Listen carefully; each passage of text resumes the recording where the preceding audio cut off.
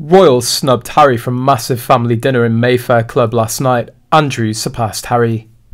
A royal night out. The royals have united at a massive family dinner ahead of the coronation at a luxury private club. Prince Andrew joined as children, the Tindalls, princessanne and her husband, the Kents and the Wessexes at the Mayfair club Oswald's, which is owned by British entrepreneur Robin Birley. Birley also owns and runs 5 Hertford Street, which is where controversial couple Prince Harry and Meghan Markle had their first date. The royals reportedly arrived separately, with Zara and husband Mike Tindall among the first to arrive.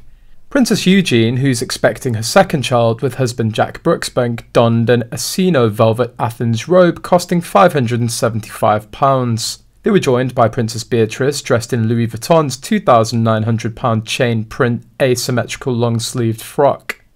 Pictures obtained by the Daily Mail also show the Duke and Duchess of Edinburgh, Prince Andrew and Princess Anne, arriving at the central London venue, as well as the Duke's 2 children, Lady Louise and son James. Prince and Princess Michael of Kent also joined the family. Notably, during the royal family's dinner, Prince Harry was not present even though he'd taken a flight to London from the morning. A source said that Harry received a cold reception from the royal family, especially his close cousins Zara, Eugenie and Beatrice.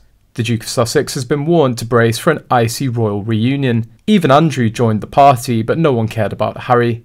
Today they'll join King Charles, Queen Camilla and the Prince and Princess of Wales at the coronation in Westminster Abbey. Across London, the Prince and Princess of Wales joined the King at a pre-coronation reception for overseas guests at Buckingham Palace. The King joined his son and daughter-in-law as they mingled with foreign royals. Charles's youngest son, Prince Harry, has not been pictured at the rehearsals or reception, but is believed to have arrived in the UK ahead of his father King Charles's historic coronation.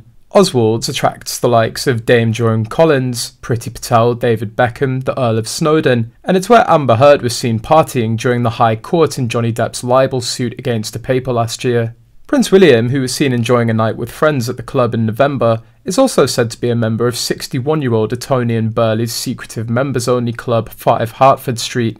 King Charles's big day is finally upon him, and in just a few short hours the Archbishop of Canterbury will anoint him with holy oil and place St Edward's crown upon his head during the coronation service. Queen Camilla will be crowned alongside him in a solemn religious ceremony attended by more than 2,000 guests. The pomp and pageantry will come to the fore after the service, when the newly crowned King and Queen will travel in the Gold State coach, accompanied by other members of the royal family and hundreds of military personnel. Other key highlights of the day include the King and Queen's initial procession from Buckingham Palace to Westminster Abbey shortly after 10 AM, which follows the arrival of the guests. The coronation procession back to the palace will kick off shortly after the service concludes at 1 PM. The next big event will be the RAF flypast shortly after 2 PM, with senior working royals stepping out onto the balcony for the highly anticipated moment.